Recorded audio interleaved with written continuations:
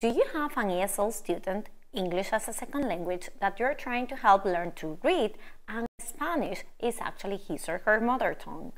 For today's video, I'm going to be assuming that he or she has some notions of reading in Spanish. If you're dealing with a student in that situation, or if you're personally in that situation yourself with your kid at home, then this video is for you. Because in today's video, I'm going to go through how learning to read is normally approached in Spanish-speaking countries and how it is different from the way it's approached in English-speaking countries. What I believe can be troublesome for these students, what can be really confusing of the English system to literacy, if you wish, what sounds and letters have the potential of being especially problematic for these students, and what English and Spanish have in common, apart from obviously having the same alphabet, the Roman alphabet, and what other areas you'll need to reinforce. By the way, before we get started, I am Laura and this is the Learning Reading Hub. I created this channel back in 2020 when I was teaching my first child to read in English and everything was super confusing. I got really deep into this topic because of course I wanted to help her, and the common guidelines given to us didn't seem to work. It was all about sideways instruction and about memorizing words. At least that was the case for us. That was like 3 years ago, and that was the case in Australia where we were living. So she was very confused and I was very confused, but the thing is that she was able to read quite decently for her age in Spanish. Anyway, we ended up figuring things out in English as well, not with sight words by the way, just the opposite, using phonics, the same system that is used in Spanish, but obviously with a few tweaks. It turned out to be a great bonding experience for us, in a way an experience that sort of transformed our lives, and I guess that's the reason why this channel even exists. It was at the time when the whole world was in lockdown, so one way or another, we families had to get involved in our children's education big time, even if that wasn't the plan for many families.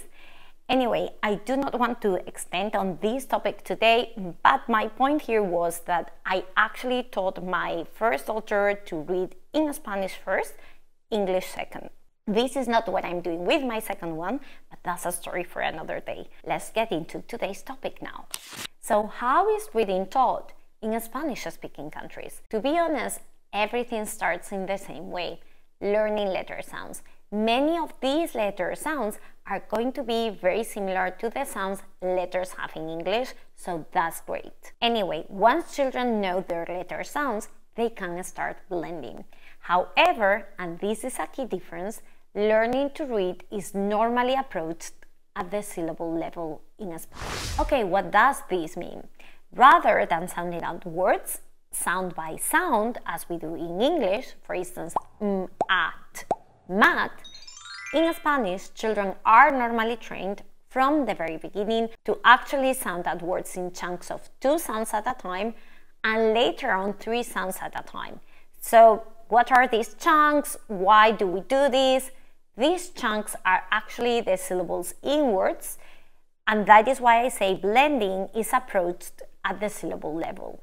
Okay, I'm not sure if this is clear enough. I'm going to try to clarify this with an example, but let me know if you have questions in the comment section, because this is really tricky to explain and there are many things to get your head around. Okay, example. What I'm trying to say is that children are not trained to say ma, but ma straight away, or me, but me straight away, etc., etc. So in order to do that, children normally learn their vowel sounds first. That's the very first thing they learn. And then when they are introduced to consonant sounds, they go like this. Okay, so say today we're learning the letter M. It says Now let's try with all the vowel sounds. Ma, me, mi, mo, mu. Or the letter B, ba, be, bi, bo, bu. You may have noticed some difference with the vowel sounds, by the way. They are not the same vowel sounds that we have in English. That's going to be one of the challenges for these children, but I'll talk about that later on. let's come back to the previous point, blending at the syllable level. I just want to clarify very quickly here that we are not memorizing these syllables. We're still using phonics. It doesn't make sense not to use it, especially in such a phonetically regular language as Spanish is. But for faster reading, children are normally trained to immediately say ma, me, mi, mo, mu, ta, te, ti, to, tu, okay? Very similar to successive blending in English if you are familiar with this technique. If you're not, let's not overcomplicate today's video talking about it, because in fact there are other videos in the channel where I explain in detail what this technique is all about. For instance, this one over here, I'll make sure to leave you links in the bio as well if interested. Why do we do this in Spanish? Why do we take this shortcut of, let's call it, pre-blending two sounds when we are learning to read? The first one is that vowels in Spanish only say one sound. So the combination of M plus A is always ma. There aren't long vowel sounds, A is always short, it always says ma. The second reason, I think, is that there are way more syllables ending up with a vowel than syllables ending with a consonant. By the way, syllables ending up with a vowel are normally referred to as open syllables, and syllables that end up with a consonant are normally referred to as closed syllables. Anyway, in Spanish, most syllables are open. They finish with a vowel. In English, it's the opposite. Syllables ending with a consonant are the most common ones in English. On the other hand, in Spanish, there aren't so many really short one-syllable words as there are in English. You know, in English, there are lots of short CVC words, such as cat, mat, map, dog, log, fit, pet, etc. And these are the ones we normally use with our beginning readers, right? Spanish doesn't have so many of those. So using this strategy allows students to very soon, very fluently start to read words formed by two open syllables. Remember, those are words with two syllables ending up with a vowel. These words would be the equivalent to English CVC words in terms of simplicity. This is one of the simplest word structures you get in Spanish. I know you're thinking, oh my god, two-syllable words so soon. In general, words are longer in Spanish than they are in English. So yes, these words are pretty simple and short for Spanish standards. Look, just by knowing ma, me, mi, mo, mu and ta, te, ti, to, tu, for instance, students can read simple words such as mamá, moto, tomo, meto, meta, mete, mimo, and way more. There's even a very famous sentence that you can read just by knowing ma, me, mi, mo, mu, which is, by the way, the first set of syllables we normally learn in Spanish. The sentence is mi mamá me mima. Okay, this is great. But what does this mean for you if you're trying to help, as mentioned before, an ESL student that has learned to read in Spanish first?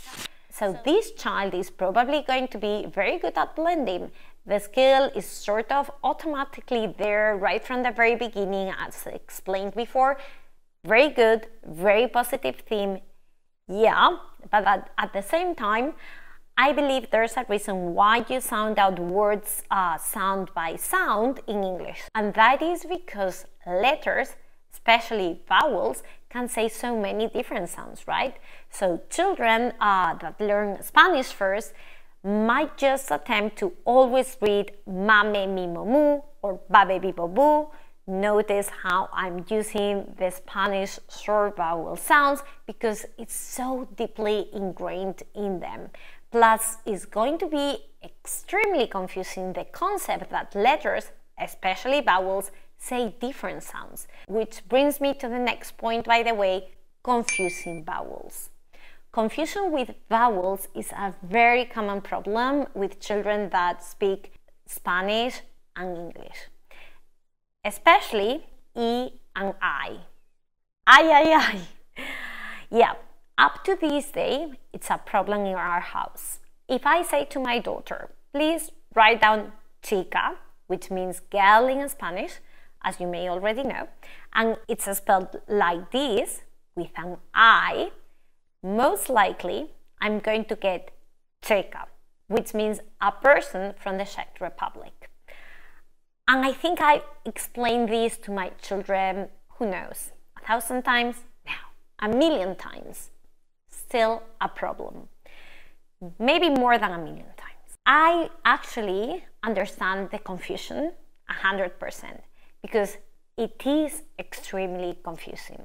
Look, in English, we call this letter E, and that's the actual name and the sound of this letter in Spanish. In Spanish, we call this letter E, and the sound is E as well. You see how extremely confusing this is? Actually, it's so extremely confusing that I'm going to recap. Letter name, E, sound, E. Letter name, E, sound, E. Letter name, E, sound, E. Letter name, I, sound, E. With the letters I and E, another super common problem among ESL students is not being able to hear the difference between E and E. I personally had to overcome this issue myself in the past at some point as a non-native English speaker by training my ears to hear the subtle difference. I know it's not subtle for native speakers. I get it, it's not subtle for me anymore after a lot of training and repetitions and living in English-speaking countries for I think 17 years now, but I had to work on this. I didn't know the name of what I was doing at the time, but I know now that I was working towards my phonemic awareness skills, which is such a crucial skill. You probably already know that. Well, for ESL students, it is as crucial or even more. Otherwise, in their ears, ship and sheep, same theme. Fit and feet, same theme. I can hear the difference. I was not able to. I repeat, it is a very, very common problem. Watch out, because this may happen to your ESL students as well, and for sure this can have an impact in their reading skills and their spelling abilities in English. Another pair of confusing vowel sounds is U as in moon, U as in book. I know they sound very different to you, but for your ESL students, they may sound the same, unless you train them to hear the subtle difference. Finally, with vowel sounds, I know some ESL students have problems with the letter O, especially with the American way of saying it, because it's not rounded as it is in Spanish and also in British English and even Australian English. In American English, there's this jaw dropping, as in hard. I'm not sure if I'm saying it correctly, forgive me if I'm not. Well, in British English, it's more like hot. That's very similar to the sound of the letter O in Spanish, but I know many of you are watching this in the US and you have your ESL students in the US too. Okay, let's recap. Vowels, especially confusing for many reasons. The way they are pronounced is different, and your students may have this, let's call it ma, me, mi, mo, mu reflex, and you'll have to retrain this reflex and explain that in English is ma, me, mi, mo, or ma, ma. They may not be able to hear the difference between certain pairs of vowel sounds. Remember, we talked about E and I, U and U. And since they are not able to hear the difference, they will probably not be able to reproduce the sound to say the sound. Will children that have learned to read in Spanish first be used to letters saying more than one sound at all, or will they just be in shock with this? Does this ever happen in Spanish? It does, but not as often as it happens in English. In Spanish, there's a soft and a hard sound for the letter C. We can say K or S or Th, depending on the accent. And by the way, the rules are the same in English and Spanish. That is hard sound when the C goes before A or U. Soft sound when the letter C goes before E or I. There's a soft and a hard G sound as well, G or H. I know, very hard to replicate. It comes from Arabic. A soft and a hard sound for the letter R, R or R. And the letter Y can say Y or E. And I think that's it. However, take advantage of what we have in common. For instance, the rules for hard C and soft C are the same, and the same goes for soft G and hard G. They are the same. Okay, moving on, digraphs. Will this concept be new to ESL students? Not really. I mean, they probably won't know that they are called digraphs, but in Spanish we have a few. C plus H sounds ch, very similar to the ch sound, which is also represented by the letters C and H, even though you may have noticed there's a subtle difference in pronunciation, at least in my variant of Spanish, which is, I say, pretty neutral Spanish from Spain. Double R sounds R, as in carro. What about different letters saying the same sound? Is it something you have in Spanish at all? Yes, but very rarely. We have the letters B and V. Many Spanish speakers don't make a distinction here. They always pronounce it B. I am one of those speakers, by the way. We have the letters C and S. Many speakers don't make a distinction here. They always pronounce S. I am not one of those. I do make a distinction here. Then we have the letters C and Z. In my way of speaking Spanish, they both sound th. Some other Spanish speakers say S. Okay, moving on, silent letters. Will children know what this is, or again, will they be in shock by the fact that there are some letters you put on the paper but you don't pronounce? They won't be shocked, but honestly, I can only think of 2 letters in Spanish where this happens. We have the letter H as in hola or yerba. We don't ever pronounce this letter in Spanish anymore. It used to be pronounced in Old Spanish and it now remains in written language, but we never ever pronounce it. Notice how English does the same thing sometimes with some words starting with H, by the way, such as hour or honor or herb for many people.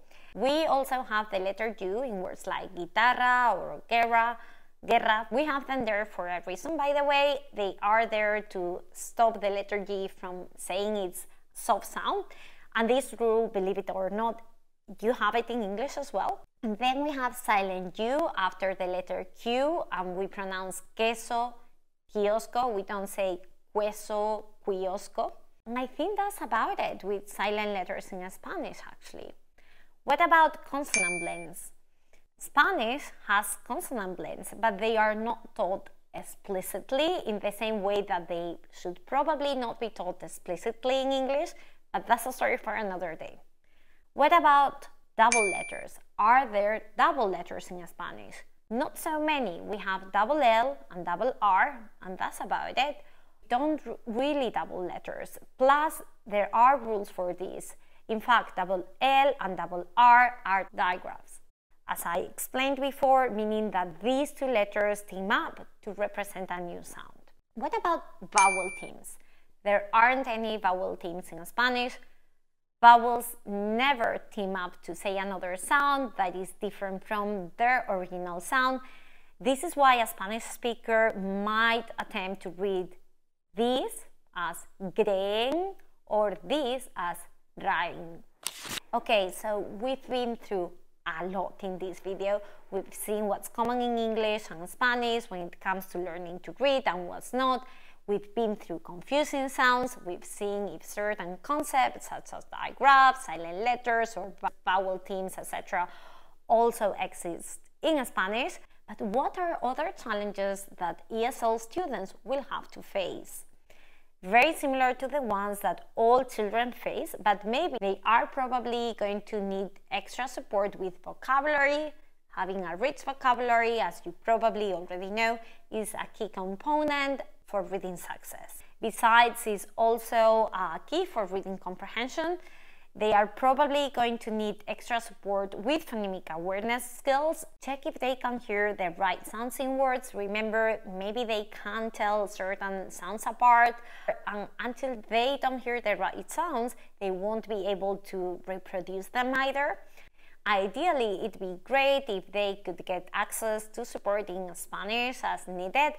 Maybe they won't be able to understand everything in English, maybe that can make them fall behind in class, and maybe just a quick explanation every now and again in their mother tongue will fix it. Okay, finally, I thought it'd be a good idea if we looked at the reading rope developed by Scarborough. This is a great diagram that summarizes everything that is involved in skills reading. So the upper strands represent the skills involved in language comprehension, and the lower strands represent the skills involved in word recognition. When we automate these skills, we get skills reading. I've gone through them one by one, and I'm going to highlight the areas now where I believe these students are likely to have more problems than their native counterparts. Background knowledge. Well, depending on the topic, say you're talking about something new they haven't seen before, or something about the country you live in, and they are brand new in the country, well, then it is likely they'll have more difficulties than their native counterparts. Vocabulary. Definitely something they'll need extra help with. Their English vocabulary will be smaller. Language structures. Again, something else to reinforce. Phonological awareness, definitely something where they'll need more help. However, it's not all bad for these students, not at all. Blending goes the same way. Many letter sounds are very similar. The alphabet is the same. Besides, having the base of a Latin language can really help them out with spelling in the future. That's actually a great reason to learn a second Latin-based language. Okay, so that's it for today. I hope you enjoyed the video, that you found it useful. If that's the case, please give this video a like, it really helps out. And for more videos like this one, subscribe.